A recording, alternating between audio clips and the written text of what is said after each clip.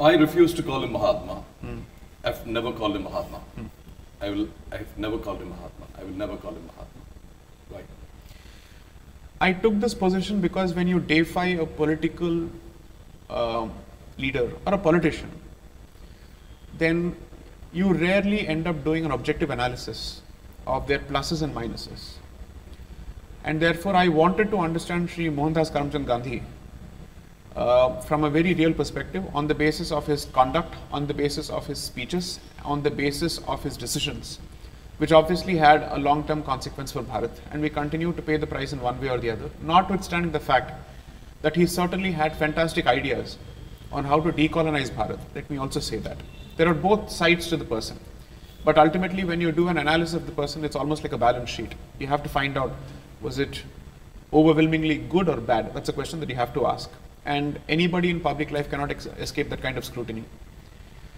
My sense is that Bharat's first minority leader was Sri Mohandas Karamchand Gandhi, because he rose to power within the Congress after the demise of Sri Tilak in August 1920 on the strength of the Khilafatists.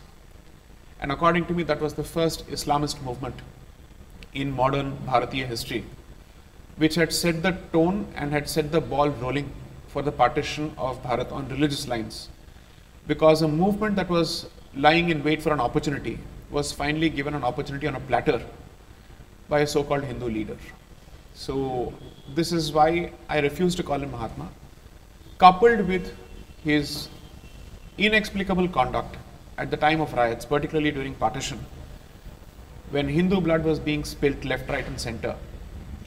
I wanted to do a fairly, let's call it a hit reset button, to see before Mahatma what was he, and whether the title was bestowed upon him with justification, or did he end up